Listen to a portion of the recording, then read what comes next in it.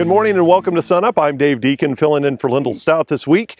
And this week we're talking about the recent rains and what that means for the surface area. And we have Salih Tagvalian here to talk about those rains. The rain has been nice, but has it really helped the irrigation and the surface water? Yeah, it has had a huge impact on our surface water resources. Two of the lakes in Oklahoma that are major supplier of irrigation water are Canton Lake and Lake Lugard at Altus. Now, right now, Canton Lake is only 4 feet below the normal pool level. That's about 75% of the normal capacity, the storage of the lake. And this is a significant improvement. 4 or 5 months ago, Canton Lake was at about 30%, and we've gone all the way to 75%. Now, if you look at Lake Lugard at Altus, we're at 100% of the pool capacity, which is really good. A few months ago, it was at 9%. One point to remember, however, is that it only takes a couple dry years for the lake levels to go back to where they were.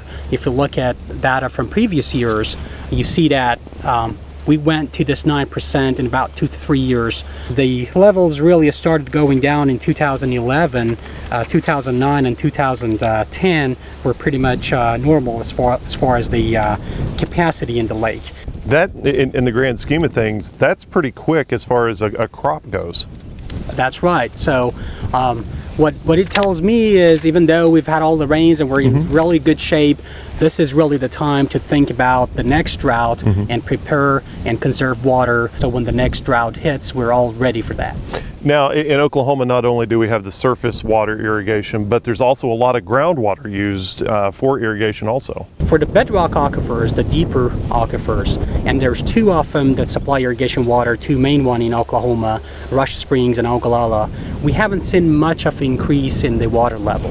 There are 2 observation wells, again by U.S. Geological Survey, north and south of the city of Eakly. And if you look at them, the 2 graphs show the changes in the water table for the past 4 years, from July 2011 to July 2015. And you see that we've been on the declining trend. It's been declining continuously. If you look at the last couple months, you see an increase about 1 foot of water level in these observation wells, and that's a good sign. That's the impact of the rain, but we still have a long way to go to the levels where we were in 2011. Now, if you look at Ogallala, we have 1 observation well near the city of Texoma. The graphs for that observation well in Ogallala show no improvement at all. The water levels are declining, so the Ogallala aquifer is still under stress, and it hasn't showed much response to recent rain events. Now, there's a lot more that goes into an aquifer. In my mind, I picture it as this large cavernous space where there's just a body of water down there, and that would make it easier to refill, but that's not really how it works. No, an aquifer is really a body of soil. It's a soil formation. So it's, when we talk about groundwater resources, it's the water that's in between the pores and voids between the soil particles. So we have a saturated soil, if you will. There's no huge area that we could store water in it. And because a lot of time there are hard pans and layers with lower infiltration rates, we in a lot of cases we get a very small recharge after all these rain events. So only a small fraction of the precipitation makes it down to some of these deep aquifers. Now, you actually have an event coming up here in August to talk about the irrigation across Oklahoma. Let's go ahead and talk about the event coming up on the 18th. Yeah, we have organized the 2nd Oklahoma Irrigation Conference. This year we're inviting speakers from within the state, specialists and engineers and scientists from Oklahoma, but we've also invited irrigation specialists from Kansas and from Texas. And they're providing lots of information on precision irrigation management, irrigation scheduling tools, apps and softwares for doing that, talking about managing salinity under irrigation, and many other very interesting topics that will be discussed in this irrigation conference. And that's coming up on August 18th, and you guys have a website for that, right? That's correct. Okay, and we have a link to it on our website, sunup.okstate.edu.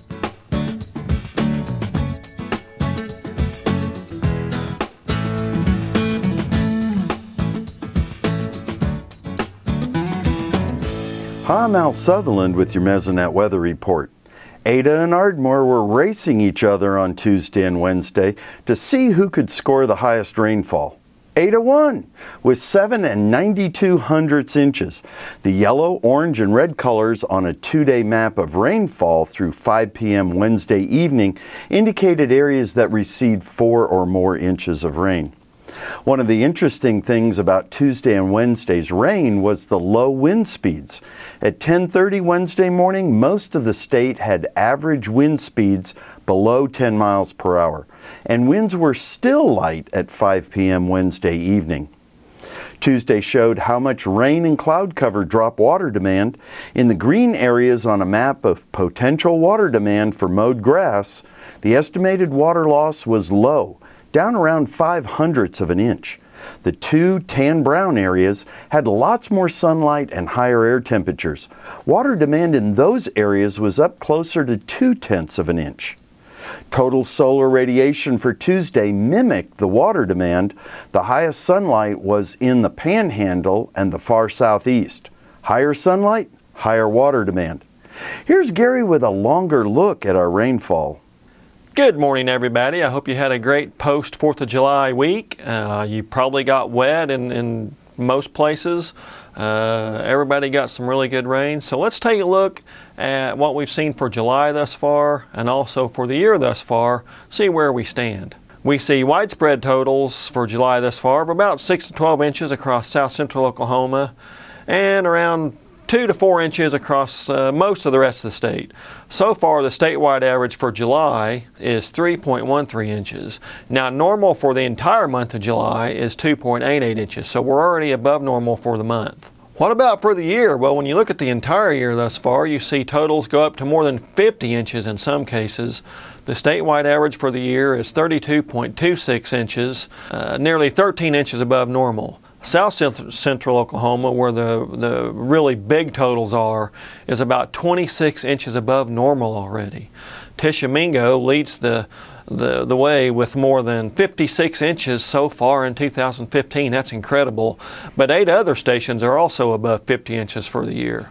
Now, Boise City's on the other end of the rain gauge with about 11.8 inches so far, but that's still above normal for those folks out in the far western panhandle. Now, when we look at the departure from normal rainfall maps for the year, only a small area around Osage County sits below normal, but just slightly. Now, the rest of the state ranges from about 2 to, in some cases, more than 24 inches above normal, and we talked about that just a bit earlier. So if we're not careful, 2015 is going to end up topping that 1957's wettest year on record mark. We're certainly on pace to do that. That's it for this time. We'll see you next time on the Mesonet Weather Report. Recently, we talked about this being a great time of year for prescribed burns across Oklahoma. Here's John Weir to talk about the regrowth after those burns.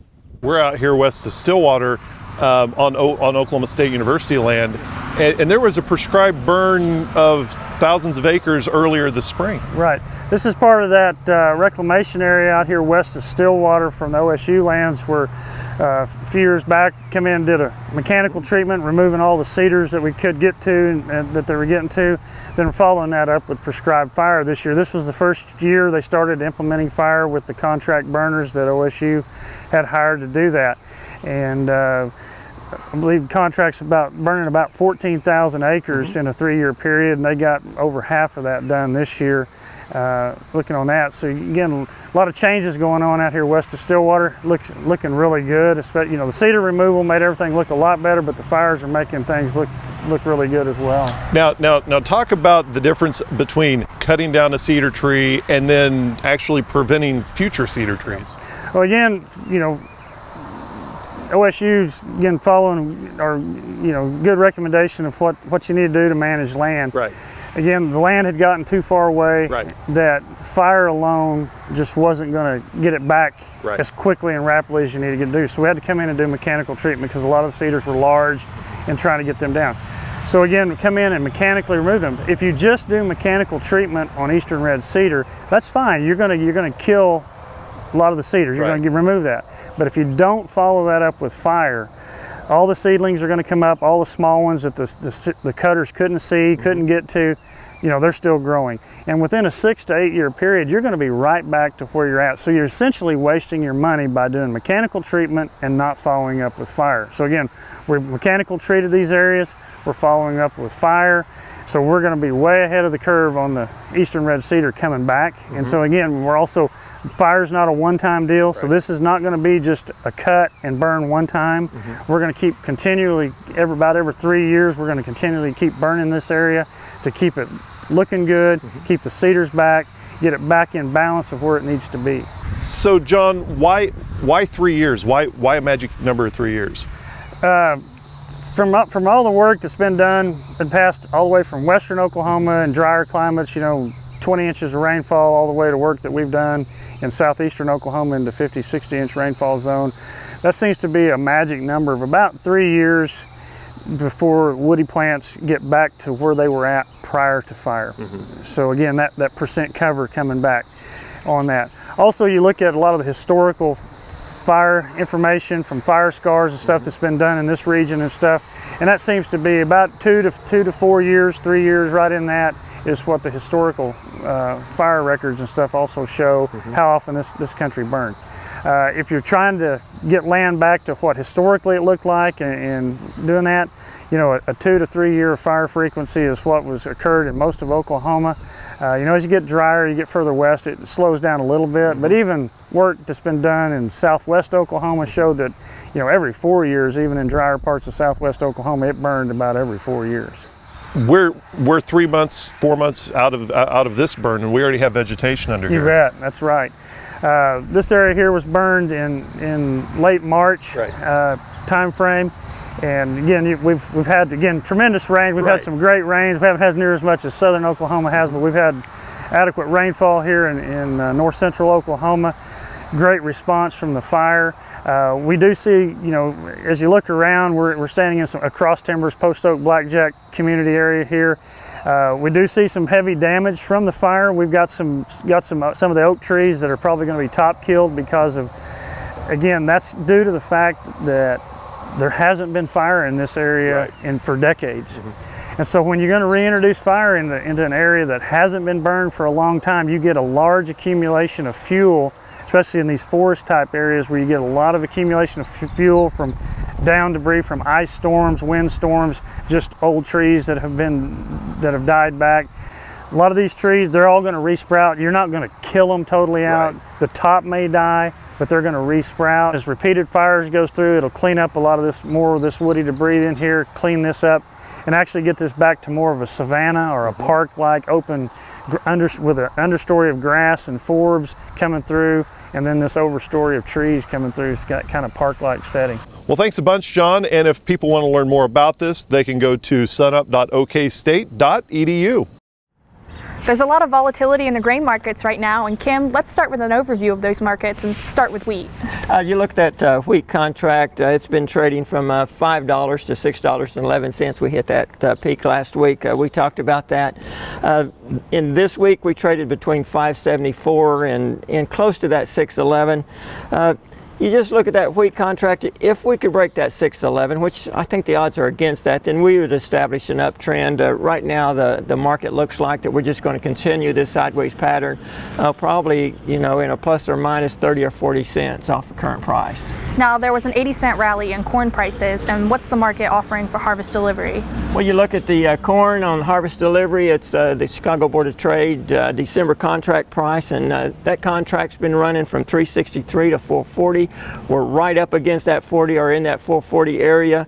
The range this week, you know, 420 is the support point, but below that, the basis in central Oklahoma for harvest delivered corn's about a minus 25 or 25 under that December contract. That'd get you about $4.15 for harvest delivery in central Oklahoma. The Panhandle area, 25 over, so that'll get you about $4.65 in those areas. And what about sorghum? sorghum? Sorghum basis is running about a -10 for central Oklahoma, so that'll get you about 430, 440 minus 10, 430. In the Panhandle area, it's even, so whatever that December contract is for corn, that's what the forward contract is for harvest delivered grain sorghum. Now there was also a rally in the soybean prices, about $1.40, so what's the market offering for harvest delivery there? Yeah, it's been a good couple weeks really for all three, wheat, corn, and beans. We saw that soybean contract increase from about $9. That's the Chicago Board of Trade November contract price, from $9 to $10.40. The basis for harvest delivered beans just about anywhere in Oklahoma or the Texas Panhandle is 90 under that CBT November contract price. So you put that price at, say, $10, good even number to calculate with. That's going to give you about $9.10 for the forward contract prices. Of course, as that price moves, just take that 90 cents off of it. We've had a good rally in corn and beans. I'd say a good rally, but it's not as good in wheat. If they can break out the top, then you can get some uptrends going and continued. It's more likely in beans and corn than it is wheat. Right now, I think the wheat's just going to waller around until we get into that August, September time period to see what's happening in the world with world production. Okay, thanks, Kim. Kim Anderson, our grain marketing specialist here at Oklahoma State University. Summertime is obviously a very busy time for folks on any cow-calf operation. We've got the time when we have to put up the hay, perhaps we're weaning those fall-born calves, but one of the chores that we can't let slip through the cracks is taking good care of the mineral nutrition of these cattle, making sure that our mineral feeders are well charged and we're getting the kind of intake of that mineral that we expect. It's important that we take time to monitor how much mineral our cattle are consuming so that we can make adjustments if they're not consuming enough of the mineral that we're putting out. For instance, if we're putting out several hundred pounds of mineral in mineral feeders for a large pasture full of cattle, we can calculate the number of cows, the number of pounds that they're consuming, and the number of days it takes to do that, to see if those cattle are consuming 2 to 3 to 4 ounces per head per day, which are generally the recommendations that we need. This is extremely critical if we're using one of the medicated minerals, one of those that might contain some chlorotetracycline as a preventative for the bloodborne disease anaplasmosis. Making sure that those cattle are getting a correct intake amount is very important to give them the best protection possible. If you're just using a regular mineral mix, let's say you mix your own that's half dicalcium phosphate and half salt, and we're not getting the kind of intake that we'd like on a per head per day basis. Generally, we'd like to get 2 to 3 ounces per head per day. I'd suggest that you add a flavoring agent. Something as simple as cottonseed meal or soybean meal in the neighborhood of 5 to 10% of the mineral mix will help to encourage higher intake of that mineral so that you get more of those things going into those cattle as you would like to have that happen. Mineral nutrition is very, very important, whether it's in the summertime out on native pasture or in the winter where cows are on wheat pasture, which is particularly low in magnesium, and we have to take care of that mineral need as well. I think that it's worth your time and effort to go to the SUNUP website. That's sunup.okstate.edu. Look under show links and download the brochure that's specifically designed to give you a lot of information about mineral and vitamin nutrition of beef cattle. Hey, we look forward to visiting with you again next week on SUNUP's Cow-Calf Corner. Well, the numbers are in from last year's value enhancement programs in cattle sales. And Gant, what kind of numbers did we see? Dave, we last year, as all cattle producers know, it was a great year. It was a record year for those cow-calf producers and that calf crop. And with OQBN and the Oklahoma Quality Beef Network, it was no different. We saw record high premiums. It was our second highest overall enrollment in terms of cattle numbers. And we chalk it up as a success to all cattle producers, generating about $1.2 million of extra income to the state of Oklahoma.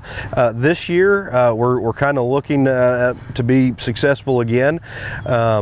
Typically what we see, the value of these preconditioned animals are about 8 to 10% of their overall cost, and we'll see that again this year. That's why we had such a high jump in the premiums last year, and we'll see another pretty good return on investment for as those premiums will be about 8 to 10% again this year. Now, speaking of this year, you guys have already set up the dates for the OQBN sales for this year. Absolutely. We'll start October 28th is our first sale in Cherokee, and then we'll move on down to Elk City out in western Oklahoma. And as we move forward, we'll have sales in Tulsa and in McAllister, and then Pawnee and in Blackwell as well. And then of course we'll have our largest numbers will be at the OKC West sale barn in El Reno this year. We've actually had some changes to that particular sale.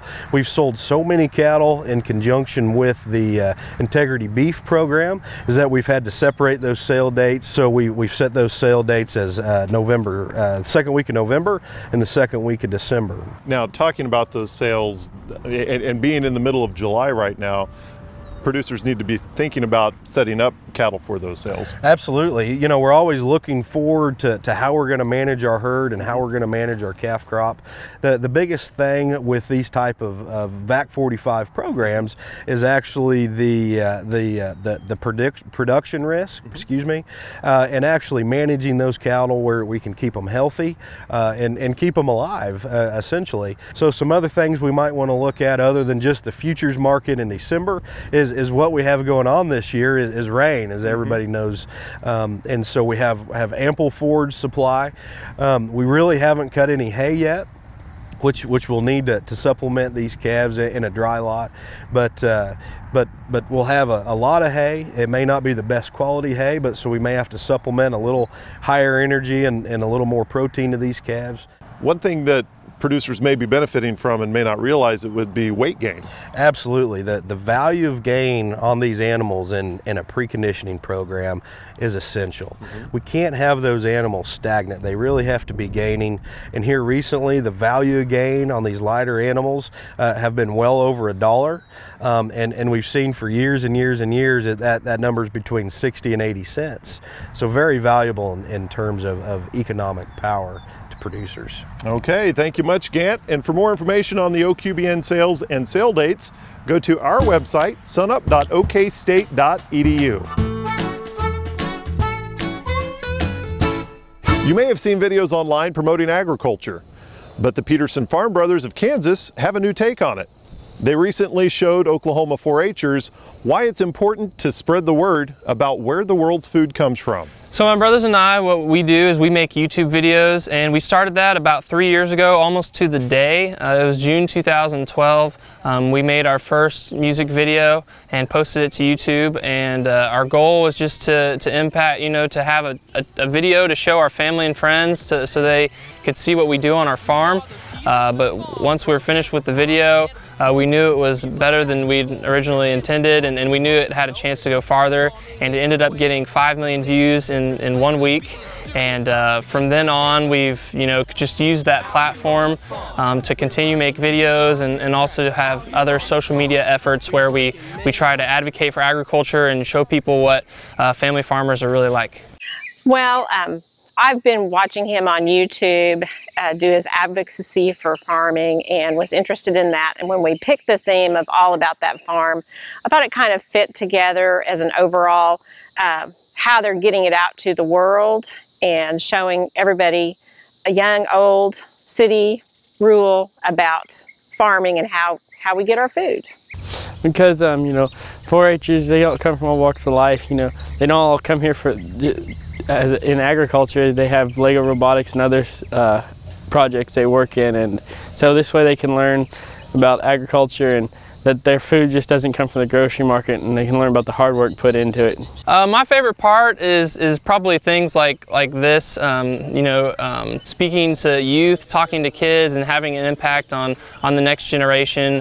You know, one of the reasons that we do our videos is to help educate people, but another reason we do it is just to hopefully inspire people, young and old, to have a passion for farming and to want to be on the farm.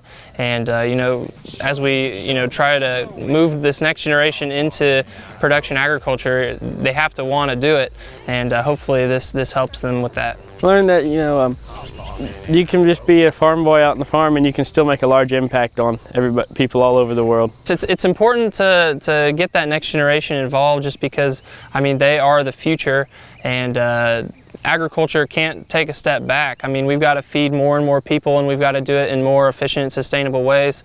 And I mean, the next generation is going to be a huge part of that, and if they're not passionate about solving those issues, you know, we're not going to be able to do it. And so I think it's really important to get them excited and to get them involved and passionate about the future.